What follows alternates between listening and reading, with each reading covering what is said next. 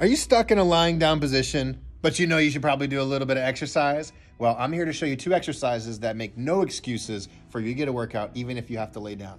First one's called a lying bench press. You're gonna stick your fingers toward the sky, lift your arms up towards the sky, pull them back down. Here's the big part. Drive your elbow down when you come to the bottom position and lift your chest, and repeat that, just like that. And you could do this for 1, 2, 3 minutes until those muscles get a pump. Now let's move to the lower body. Let's go toes to nose.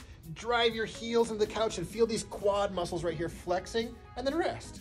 And then repeat, and then rest. You can go back and forth between these 2 exercises to activate all your muscles and make you feel like you can actually get something done while lying down.